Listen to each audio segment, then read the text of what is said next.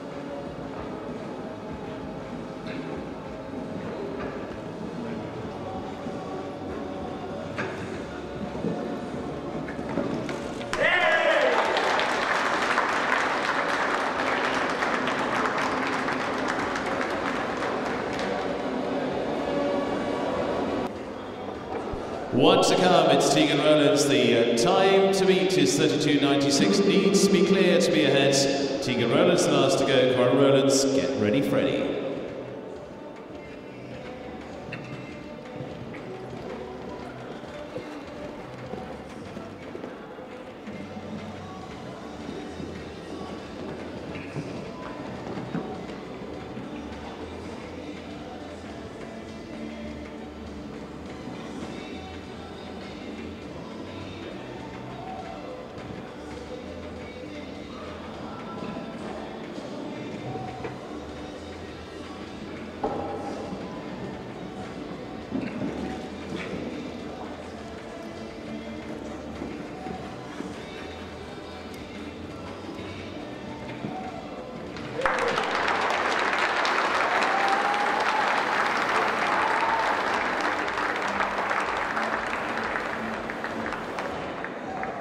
And clear it is, 40.21 goes into second place overall. Tegan Rowlands, Cora Rowlands says, get ready, Freddie. So it is a win for... I'm Tegan Rowlands and I came second in the 128 Grand Prix at Pony of the Year show on Get Ready, Freddie. And tell us about your pony. What's he like?